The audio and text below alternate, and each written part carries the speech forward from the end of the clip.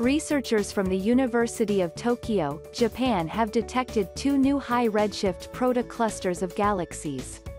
Protoclusters are a group of galaxies that are beginning to form a cluster.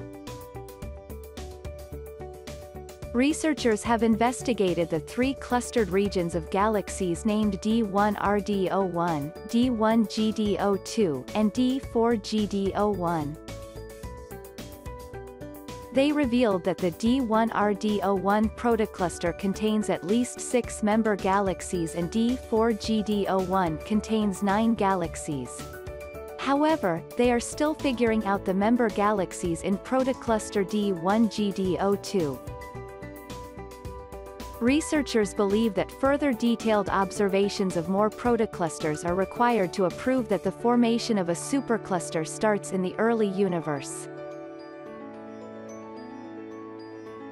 Thanks for watching. Subscribe to Steam Daily newsletter for such amazing latest content on science and technology. Please also subscribing out YouTube channel. You can also visit us on steamdaily.com.